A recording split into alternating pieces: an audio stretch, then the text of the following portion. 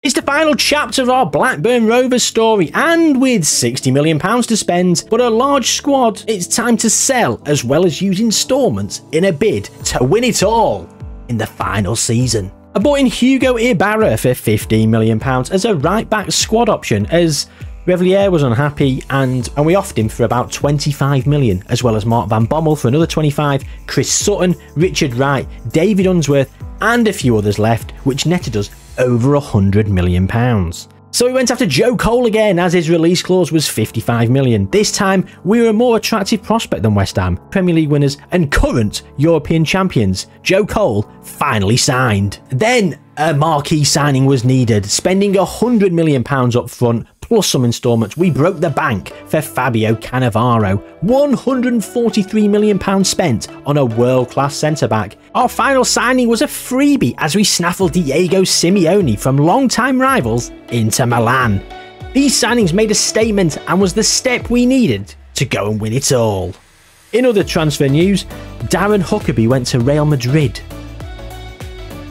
And the season began with the European Super Cup against Fiorentina. In a dull affair, we lost 1-0 to a Gabriel Batistuta goal.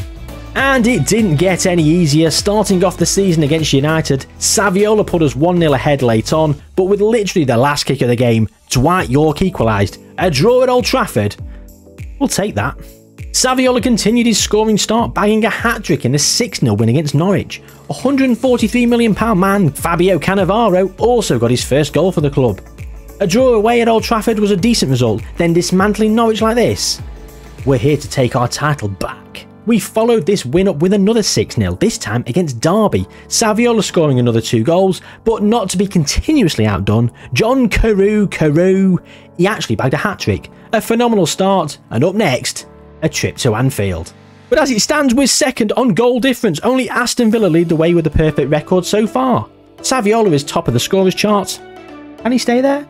At Anfield, our other new boy got his first goal for us. Joe Cole rescued a point against Liverpool. A strong start despite drawing twice in 4 games. The Champions League got underway and Javier Saviola decided he was making a real play for the Golden Boot this season as he scored another hat-trick in a 3-1 win. We succumbed to our first league defeat against Chelsea in an 8-goal thriller, losing 5-3. We then snuck past Fulham in the Coca-Cola Cup on penalties before dropping points against Sheffield Wednesday in a 1-1 draw. And with us winless in 3 games in the league, we've actually slipped to mid-table, 11th. This is disappointing and gives us a mountain to climb in order to reclaim our title. It was back to the Champions League, which was a welcome distraction. In a repeat of last year's Champions League final, we travelled to Turin to face Juventus, starting strongly with an early goal from Saviola, and Shevchenko made it 2 before the half-hour mark. Cannavaro bagged his first own goal of the season before Riquelme secured the win from the spot. Mark Bosnich was in no man's land as Zambrotta made injury time a little nervy, but we won 3-2. The Champions League retention has started well. But what hasn't started well is reclaiming our Premier League trophy. We went behind against Villa with Mark Bosnich again all over the place. We fought back and Saviola rescued us again as we won 3-2, bagging a brace. It was a tight 1-0 win against Middlesbrough as we started to recover in the league. That recovery has us in 6th, United and Arsenal setting the pace, unbeaten and 7 points clear of us. We then dismantled Valencia 5-0 in the Champions League. Joe Cole is really finding his feet, both feet in fact, as he popped up with 2 excellently taken finishes. The first was a fortuitous bobble that he lashed home, the second was a well-controlled left-footed volley into the bottom corner. Back in the league and it was West Ham and we were limping towards a 1-0 win thanks to a Saviola goal. But West Ham scored an equaliser in the 92nd minute, and just look at it. I don't even know who to blame. The defence, the keeper, the gods. Either way, it caused us to falter once more. We beat Coventry in the Coca-Cola Cup before getting back on track once again in the league with a scintillating display against Fulham as we ran out 5-0 winners. We left it late to open the floodgates, but with 5 different scorers, I'm hoping we can start to accumulate points and climb up the table. It was back-to-back 5-0 wins as well as we beat Admiral Wacker Modelling, the highlight being Javier Saviola's 3rd hat-trick already this season. And we continued our pattern of absolutely hammering teams or squeezing past them unconvincingly as we beat Sunderland 1-0, then Charlton 2-0. As we beat Charlton, the league pace setters United and Arsenal faced off and it was United who won 4-0. We found ourselves in 5th, so we're slowly but surely climbing the table, but we're actually slipping further away from United as we're 9 points off the pace. Javier Saviola, God that was tenuous, Javier Saviola was our saviour once again as we beat PSV 1-0. And it was Mark Bosnich who was also the saviour, saving a penalty. If you can believe that. After 5 games, it was 5 wins, and we were making a real statement in our pursuit of retaining our Champions League trophy. Back to the league, and we found our shooting boots once more. A 5-0 win against Southampton, all the goals in the first half. Javier Saviola back once again with a 1-0 win against Everton. Then a brilliant 4-1 win against Spurs, the result never really in doubt. And it was a classic against Bayern Munich in the Champions League, going ahead from an Andrei Shevchenko penalty. The lead, however, did not last long as Oliver Bierhoff equalised, but then it was Shevchenko again before half-time, restoring our lead with a lovely touch and finish. However, the second half began, and it was Oliver Bierhoff once more, this time with a bullet header, making it 2-2. We then went ahead for the 3rd time in the game as Saviola volleyed home Ibarra's cross. Then 2 goals in 2 minutes from Bayern had them go into the lead for the first time in the match, and it was our turn to try and respond. And respond we did, as Shevchenko completed his hat-trick and rounded off a magnificent 4-4 draw. Back to the Premier League, and it was a much calmer affair as we scored 2 goals in 2 minutes and we beat Wimbledon 2-0. And with that win against Wimbledon, it was 7 wins in a row, and in the league we've climbed to 3rd. United and Arsenal were both held to draws, which helped us close the gap as well. It's still a 7-point lead for United, but surely they'll have a dip in form at some point. It's up to us to stay consistent, stay winning, and capitalise when that happens.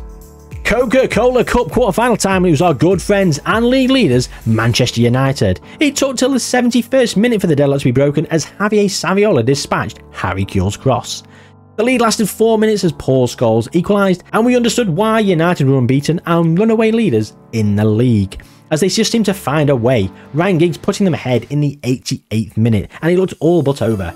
However, Emre scored a magnificent free kick with the last kick of the game, and penalties awaited.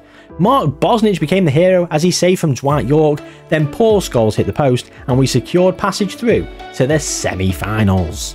Then things started shambolically against Newcastle as they found themselves with a 2-goal lead after 27 minutes. Enter the club legends, Andrei Shevchenko pulling one back before half-time, then John Carew with a brace in the second half. He did score 1 or 2, and he is bigger than me and you. He's John Carew. We followed that up with a 2-0 win against Leeds, and then it was a huge game against Arsenal. And it was important to start strong, and that's exactly what we did. John Carew scoring after just 34 seconds. Arsenal were rocked, and we capitalised as Shevchenko doubled our lead inside 3 minutes. Ewood Park was rocking, and Arsenal fell apart, conceding a third after just 8 minutes. Anelka broke through and rounded Mark Bosnich to pull one back, but John Carew restored the 3-goal lead and completed his hat-trick before the half-hour mark. Anelka pulled another back for Arsenal in the second half with a well-taken finish, but it mattered for nothing as the final score was 4-2. We then came from behind and won 3-1 against West Ham to close out the year. Our form has been fantastic and we've moved into 2nd. United though are still running away with it, but it's Arsenal who've had their blip and we find ourselves 6 points clear of them at this point. United are still unbeaten, but we've thrown away bigger leads ourselves, so we've got to believe.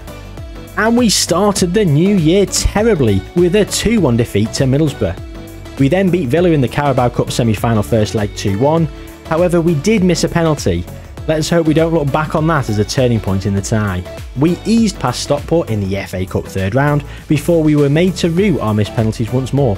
This time it was Michael Ballack and Christian Kivu in the shootout against Villa, falling short of the final in the Coca-Cola Cup. John Carew then left it late to grab a brace to secure a victory against Kaiserslautern before we got our revenge in Aston Villa, beating them 4-1 in the league. A couple of late goals sealed it after once again we came from behind. A pretty miserable January looked as if it was going from bad to worse as Fulham raced into a 2-0 lead in the first half. John Carew managed to prod home from a rebound to half the deficit, however Fulham restored their 2-goal lead within 5 minutes. John Carew then lashed one home into the top corner from outside the box and he deserved to go and celebrate that, but instead he went to retrieve the ball and get the game back underway. But it was a wise decision as John Carew managed to pop up and score his hat-trick, equalising, setting up the usual last-minute drama. And as ever, we did not disappoint. There was a goal in the 90th minute, but for who, Chris Kamara?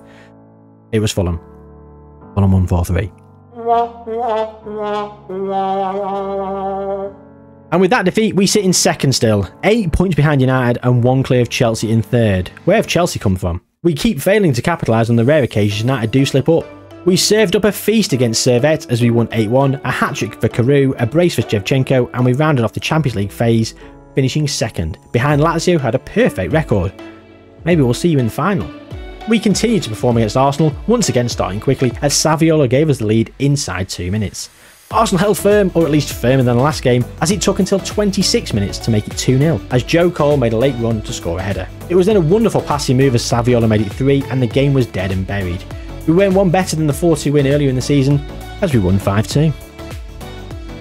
We then scored 5 again, this time against Cambridge, as we progressed in the FA Cup.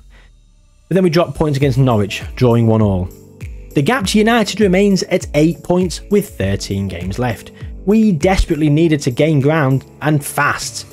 And we were presented with the perfect opportunity as United came to Ewood Park. And it was a cagey affair, but Shevchenko managed to pop up with not 1 but 2 in the second half.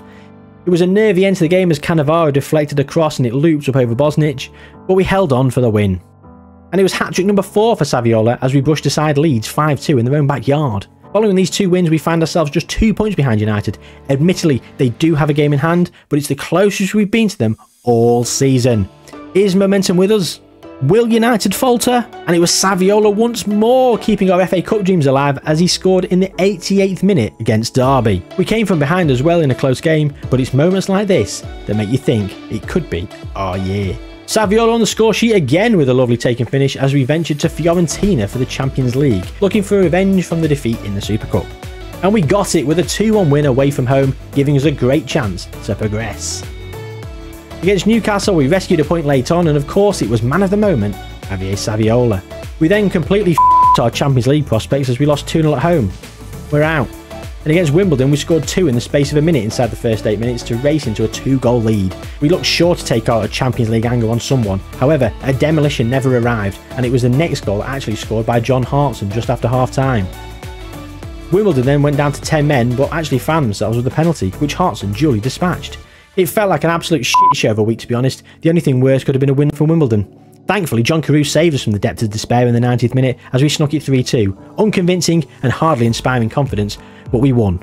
The confidence started to come back though as Carew bagged a hat-trick in a 4-2 win against Spurs, and this leaves us in third, 1 point behind Chelsea, and level on points with United who have a game in hand. It's a 3-horse race. United have been pulled back in by ourselves and Chelsea, and it's literally anyone's. But let's put the Premier League to one side for a minute, as it's time for Aston Villa in the FA Cup. They beat us in the Coca-Cola Cup and it's time to exact some revenge, and revenge looked on the cards as Javier Saviola scored not once but twice in the opening 20 minutes, putting us in a comfortable position at half-time. However, when Francesco Zanetti pulled one back for Villa in the second half, we had deja vu flashbacks of the Wimbledon game. And rightly so, as Zanetti scored his second, levelling things up. Cue the 90th minute heroics. Oh no. Oh no. Zanetti got his hat-trick and it's Aston Villa who progressed in the semi-final. We're at the FA Cup.